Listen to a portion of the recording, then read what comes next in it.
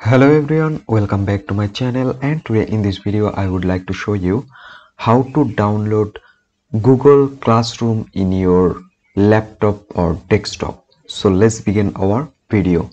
So at first you need to open your browser. After open your browser, then go to search bar and type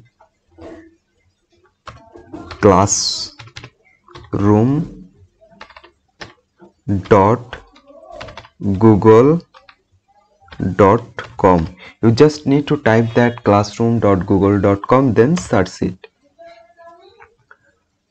After that you can see you open a classroom. There you can see. And now what should you do? You just need to go on the top right corner three dot icon, and then you need to select more tools, and then on the left side you can see an option create shortcut. Select it, then select open a Windows, and then select create.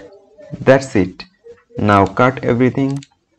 Now you can see the Google Classroom already open or download or installed in your laptop very easily. You can see. Now you can open it, and then there you can see this is Google Classroom.